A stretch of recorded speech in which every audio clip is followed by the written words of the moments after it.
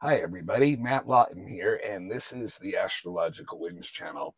Going to take a look for the second take on April 22nd to 28th, the week of 22nd, 28th, the astrological weather for that. And just goes to show that Mercury retrograde affects astrologers too, right? I've been warning you guys, and in case you didn't know, the first take of the blog this week cut off at about 22-23 minute mark, and due to technological issues, and of course during Mercury retrograde. So it shows you how Mercury retrograde works. Of course, the one time the blog would cut off in the middle and lose its audio feed would be during a Mercury retrograde.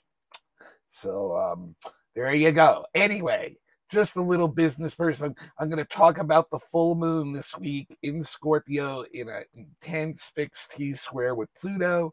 Going to talk about Mercury going direct, thankfully, and a little bit about Mars with Neptune. So, and before I get back into that, or the second time around on this, just let you know, the Astrological Winds channel is a free video blog. I do it on YouTube every week. If you have a YouTube account, you like what you see, please become a follower. Don't forget to turn your notifications on, and it'll let you know when I post the blog every week. It has been a podcast long before it was a YouTube channel. It's still available on podcasts. No really reason to see me talk to the camera. That's mainly what it is right now. So podcast frees you up to do it at other times when you don't have to watch something, and that gives you a lot of other opportunities to do it. Just look it up on your favorite podcast. Buzzsprout puts it out there. There's about 20 of them. Pick it up. You don't find it on one, find it on another. I know Apple iPodcasts definitely has it. That's one you can check right there. It's also available on Instagram, the link. So if you have an Instagram account, just follow Astrological Winds channel. You'll see it come up there. Sometimes I add some additional comments during the week in verbal form. I mean, in just written form that you can read real quick too. And I also posted on my Facebook newsreel, which is private. So you need to friend me with Matthew with 2 T's, Lawton, Lauten. And the best place to find it, besides YouTube, is my website, where I have it embedded every week. And I have past episodes there too. I also have the calendar of the week there too. Check it out, www.astrologicalwinds.com. That's also where you can find the menu for all my professional services. I've been a professional astrologer for over 20 years, been doing readings for over 20 years. Would love to do one for you or someone that you know when you're ready for it. Check the information out there right on the website, and you can get in touch with me right there. Thank you so much for supporting the blog. Remember, if you don't know astrology well, you want to focus on the interpretations, not the astrological terms, and get lost in that, right? And I ask everybody to please pass the link along if they can every week to somebody who hasn't seen it before. I really love the blog growing in that kind of natural way. Really appreciate it. Thank you so much. And let's get into this for the second time round, yeah, a little bit of a failure, and there's that Mercury retrograde there on my blog. And so I'm going to go right back and just start again, and redo it. And what I want to do is talk mainly this week about this full moon tomorrow in Scorpio at 5 degrees, and it's separating from a fixed T-square with Pluto. So it's very, very intense energy. And it's, that Pluto is actually the co-ruler of the full moon in Scorpio. Mars is the other ruler, and Mars still in that sextile to the Jupiter-Uranus conjunction that I talked about in last week's vlog, and is also closing in on the other thing I wanted to talk about this week, Mars conjuncting Neptune. And then we're going to talk about Mercury going direct real briefly too. So full moon, I've told you guys this many times if you've seen the blog, it's an opposition, right? It's the sun and the moon at opposite points in the sky. And the opposition is most of the time the toughest aspect to deal with, where we're like forced to deal usually with the situation brought to us through a relationship most of the time, but it can be some situation that we have to make a serious decision about. And, as I've told you guys know how the full moon operates. It's like it really ratchets the energy up. We see people really act things out. We see world events kind of apex. We see natural disasters apex around full moon time. So the moon is in Scorpio this time, and traditionally that is a very weak sign for the moon, even though it's a water sign. Scorpio is a fixed water sign, right? And the moon, has a lot in common with water because they're both connected on the emotional level. But traditionally, the moon in Scorpio is called fall. It's in what we call fall, and it's a very weak place for it to be. And the reason why is because even though there is the emotional content very deeply there, it can really shake our security up. The moon in Scorpio. The moon in Scorpio goes really deep. It delves down into the deepest parts of our psyche to find out why we're emotionally responding in a certain way. So it goes to dangerous places emotionally, places that the moon would rather not have to go so much in. When the moon is in Scorpio, we feel emotions very, very intensely. And what we feel them there in a way where we're going to either act towards something passionately or dramatically, create a lot of drama, because it's a very deep emotional energy that we're feeling. It comes from way, way deep inside, and it actually is in the subconscious, in the psyche, and it drives a lot of the compulsive things that we do. And that's part of the issue too with the moon in Scorpio. We act out of those emotions, those deep emotions, impulsively, compulsively, and we can get into some very dramatic situations, especially in the full moon with other people, and especially in Scorpio too. Scorpio being on the relationship side of the chart, and it represents when relationships get deep, when you get to see the shadow side of other people, when you get to see the laundry list of the other people. Now, it's opposite Taurus, right? The Taurus Scorpio axis is the resource axis. The difference is fixed earth versus fixed water, both yin signs. Where are those resources coming from? With fixed earth, it's material. With fixed water, it's the emotional. It's how we feel about ourselves, and so that's where there's a lot of conflict going on. The full moon in Scorpio is showing us what our true desires are, where we're using power, where we're using even sexuality, where we're using our bloodlines, our heritage, things like that, things that are very, very deep, places that are the shadow side of the psyche that most people would rather choose to ignore. But when we do that, those things have a tendency to come up out of impulsive and bubble up as impulsive behavior.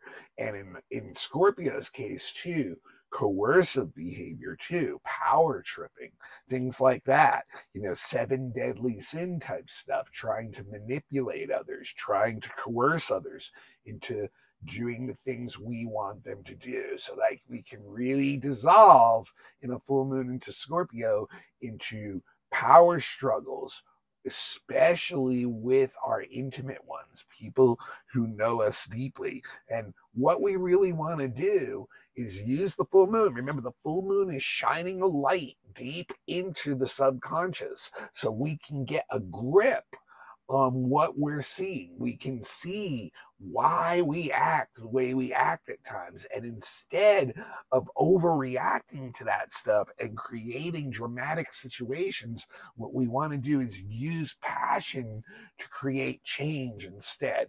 We want to open up a space and purge out things that are no longer working for us. If they're things from our subconscious that are making us react irrationally, that are making us act compulsively, and they're getting us in trouble and getting us in situations that are like power struggle things with relationships, with authorities, with those in power, then we know we're off. What we really want to do is go through that stuff, look at it deeply. What is driving us? Get rid of the things that we know are not good for us anymore and are blocking the ability of us to transform or change into something else. So that's what we really want to do on this mission, is use the energy to look deep into our psyche instead of getting into drama. And once we do that, we can really use it, bring that stuff out into light and deal with it. It really is good. Otherwise, we're going to go into that bad part of Scorpio where we're trying to manipulate others.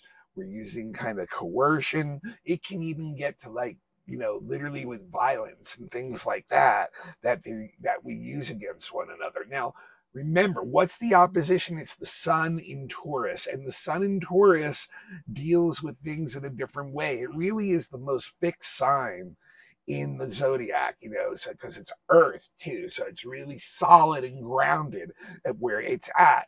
And once again, on the resource axis, what the sun in Taurus is worried about these days is collecting more. Is it stable enough in its resources, in the material things that it needs, and its loved ones too? Taurus is very, just like Scorpio, very interested in its intimate loved ones. Remember that Scorpio energy is really focuses in on just a few people. It really has a love-hate kind of energy that goes with people. It really loves you very much, or it really does not like you at all and hates you, but it really is not too into superficial relating. It wants some depth. It will create drama even in intimate relationships to get the depth it wants, to get the closeness it wants from others. It can even be what we call like, negative attention, is better than no attention at all.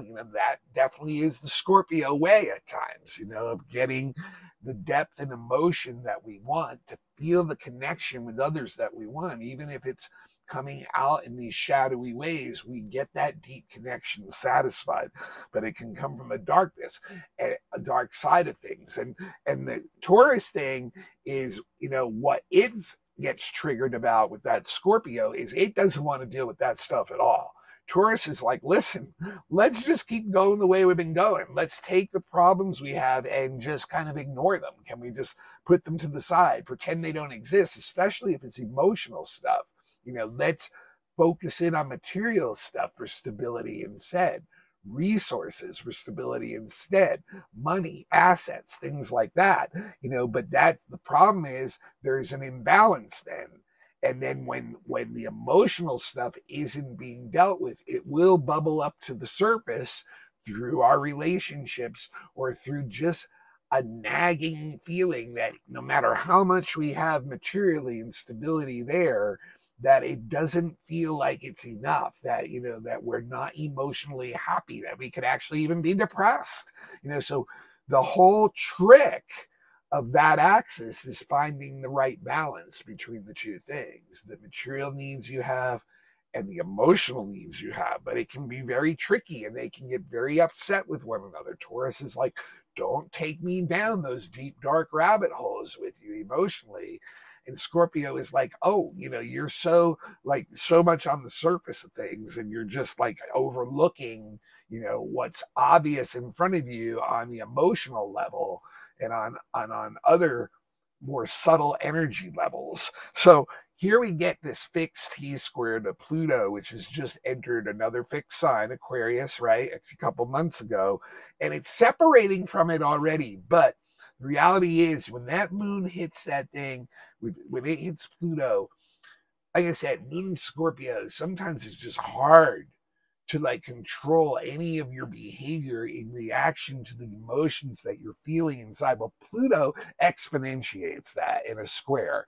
This is literally like just feeling such intense emotions about the stuff going on and the changes going on around you and the changes going around on and people around you and relationships that you almost can't help but act out compulsively without thinking what you're doing. And especially with Mercury retrograde still right now too in Aries, in a sign where it doesn't, where it's already impulsive. This is a double barrel here, of really just acting out when we're emotionally triggered, and those emotions are going to be really, really intense. And once again, the best way to look at them is to be like, hey, I see this, and I'm going to kind of almost be my own analyst here, look into my own mind and try to get the stuff out that's no longer working for me so that I can create a space where new things can come in. That's what Scorpio wants. Get some new energy in there, ground your energy, discipline your energy with your mind, and be able to open up to something new and creative that can take you to a new place you've never been to before. That's the transformation.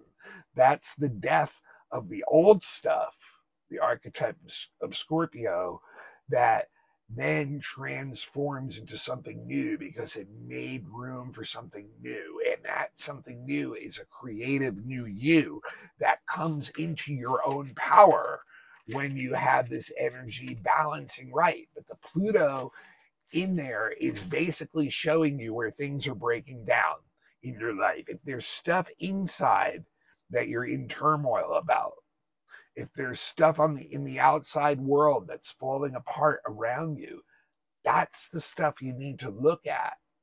That's the stuff you have to be brutally honest with yourself about. Where is your desires playing out with that stuff? And it's okay to have them, but are some of these things no longer serving you well and blocking you from where you're going forward? And not only that, but constantly putting you back into that behavior that's so impulsive that, you're basically shooting yourself in the foot whenever you partake in it. So it's that compulsiveness is going to be so hard to fight. But if you can shine that light in there, you can do that. Now, anything, relationships, situations, machinery, anything like that has been falling into what I call a state of disrepair or decay or something, once again, is going to be very apt, especially with the Mercury retro going on right now, to reach that final point where it's either give up the ghost or change this, alchemize this into something else, because it's not going to continue to function the way it is right now. And so we have to be so honest with ourselves about what's driving us now in order to get on top of this energy well. And it can be a real psychological analysis of ourselves and an analysis of our environment and relationships in the world around us, and what is showing decay, what needs reformation. Like I said, issues with authorities can be something that comes up too, where we're gonna be held accountable for things that we've done or are doing, and have to answer to that. And and it could break down into a power struggle thing, or it could bring you into a new level. It can transform where you're at. So this is very, very intense energy. And like I said, Mars is the co-ruler in Scorpio of this moon. And I talked about our full moon. I talked about it a lot last week, that Jupiter-Uranus conjunction on Saturday, one of the biggest events of the year, was being triggered very potently by a Mars sextile it. Now, Mars is still sextile it. It's near the end of it. And to me, that's the promise that if you can get through this stuff and get rid of the stuff that's holding you back, the old stuff that's holding you back, whether it's material, whether it's psychological, whether it's emotional, whether it's spiritual, if you can clear that space out, this really shows that you can get a lot of excitement, that the Mars will hit the Uranus and the Jupiter still and give you a lot of stimulation and motivation to move forward into a new place where you have more freedom, where you have more independence, where you have more self-fulfillment, where you have more power, and you can expand and you can grow, and it can happen quickly too. You can get a big jump there, so it's a very interesting if we can do that hard work. But it's going to be, like I said, we're not going to get perfect about this. There are going to be things that we get compulsive or impulsive about. There's just 2, 3, the full moon in Scorpio, the square to Pluto, and the Mercury retro in Aries. All 3 of them are just pushing the impulsive emotional energy. And so there's going to be times that it's not even a matter of thinking about it. It just happens to us, right? But when we can think through certain things and get to that other side, it can really bring in some excitement when we can see what the possibilities is, when we've opened up a new space, new opportunities coming in. Now, what I want to talk about next is also exact this week. Mars is actually applying to a conjunction to Neptune too. So, and it's going to be exact on the weekend. So this is part of the full moon makeup too. And that's where it's going, right? And we have to be really, really careful with this. We're driven by our ideals when Mars and Neptune get together. What motivates us is our ideals. So maybe we get something appealed to with that Jupiter-Uranus conjunction being sextile by the Mars, and then, it appeals to those ideals. But now when we put them into action, we have to be really careful here, because this is the energy that Neptune can take a lot of energy away from Mars. We can end up, if we've really not been careful about the way we're looking at things, we can end up finding ourselves in some very discouraging situations or circumstances where, once again, we'll lose our confidence, we'll lose our energy, and kind of feel like stuck, almost like I'm not sure where to go. Now, this energy, like I said, if our ideals do get appealed to, it can drive us to do a lot, and not only for ourselves, but for everyone. It's a collective. It's like almost doing charitable work, really, is one of the ways that you could output this. But this also can be outputted another way. If we go through all that full moon stuff and we get the new ideas from the Mars, Uranus, and Jupiter, this can be a new spiritual journey, the beginning of a new spiritual journey, a path, like a peaceful warrior or a warrior for spirit, a warrior for that kind of, for your ideals, for creativity, for that kind of energy. There's it gives up some of the selfish desire and is moving forward for the good of all. But it's very, it can be very confusing, once again, in relationships, and especially in ones that we go through the full moon Scorpio stuff and it doesn't get resolved. It can end up having us feeling very confused and unmotivated about certain ones. Now, interestingly enough, the same day on Saturday, the sun semi-squares Mars too. So that actually will bring some energy back into the equation. That actually will boost energy up. The question is, at that point, are we being too fanatical? Are we being too much of a follower? We really have to ask ourselves, question the beliefs that we have and where they came from, and whether we're being too much of a follower, and why we're being motivated in a certain way. If we're feeling frustration and irritation, then there's probably a really good chance that we're off base with where our actions are coming from, and the ideals behind them may be wrong. And we need to step out and reclaim some of that stuff for ourselves, the Sun-Mars semi-square is saying. So very, very interesting energy all set up this week from that full moon in Scorpio with the T-square to Pluto, and Mars very much involved with it as a co-ruler too. Now, on Thursday, the last thing I want to mention is on Thursday, Mercury does go direct. Now, you guys may have heard me say this before. That doesn't mean we get the automatic release from Mercury retrograde. Then, if anything, it will really ratchet up this week, and apex probably on Wednesday, Thursday, one last time.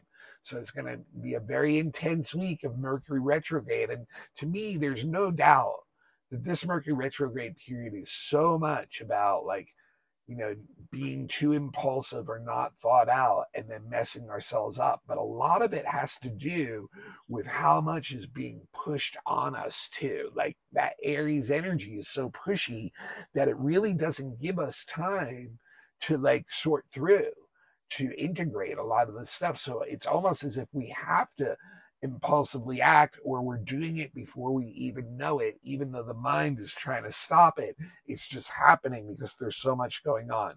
So once again, all those Mercury retro things, travel issues and delays, you know, communication breakdowns, misinformation, things that are falling apart, completely falling apart or dying, you know, those situations and machines, all those things that Mercury retrograde represents, you know, anything that's not thought out or impulsive is probably going to be the thing that takes it over the edge. But once we hit that point on Thursday, it is going to station and start going forward again. And we'll have a couple weeks of shadow where, you know, it's stationing at 16 Aries. And remember, I went retro at about 27.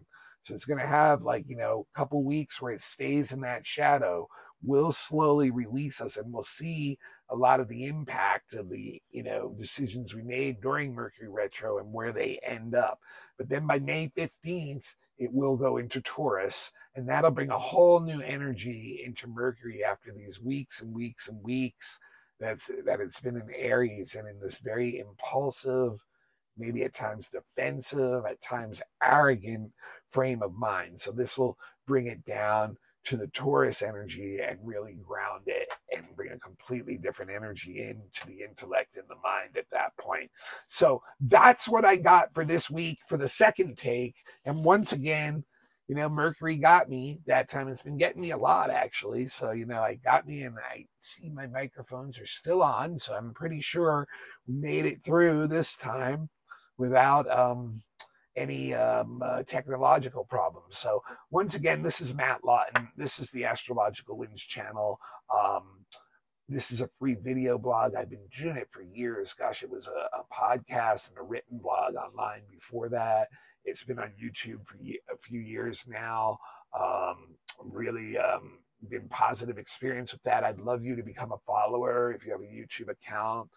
Don't forget to turn your notifications on, and please, please, please pass the link on to somebody else. That's how you can pay me forward for this free service. If you'd like to give a donation, I don't say no to that. A currency donation can be given to me at my Venmo account, which is the symbol @ and then my name, Matthew, with 2 T's and a capital M, and then a hyphen in the middle, you know, and then capital L, Lawton, Lauten.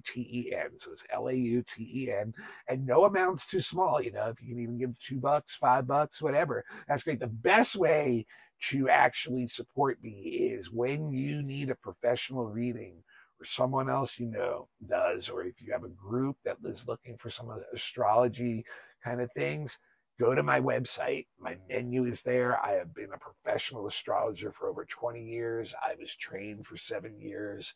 Everything you need to know is there about the different types of readings, the descriptions, the price list. If the price is too much for you, I can work with you. You know, contact me. It doesn't hurt to ask. Contact is there. My email is matthue823@gmail.com. Plus, that's where you can always find the blogs too. If you need to go back to the monthly or the annual or last week's, they're all embedded right on my website. So that's www.astrologicalwinds.com. And I also do a weekly calendar there that tells you like some of the festivals, things like that, astronomical information. So you want to check it every week, you know.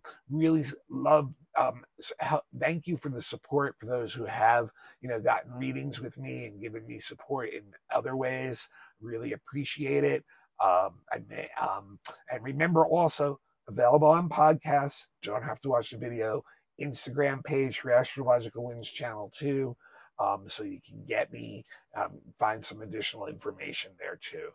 Thanks so much, you guys. This is another week of transformation. I definitely know it's not going to be easy. We've got 3 things stacked against us, but we just want to try to look inside, clear some space out, try to meet authorities or anyone power tripping with you, in a face-to-face way. Don't become a victim, but don't become a power tripper yourself too. See if we can find some new innovations with that Mars sextile Uranus Jupiter.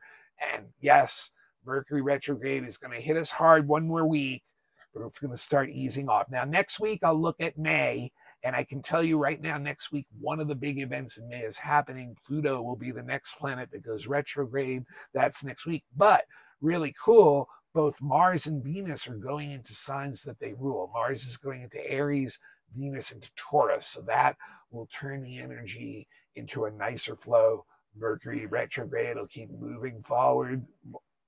Mercury direct will start moving forward quicker, and we'll start getting closer to the end of the shadow and things easing up on that too. So I'll see y'all next week. Once again, second take of this week. Thanks for bearing with me, and see you then.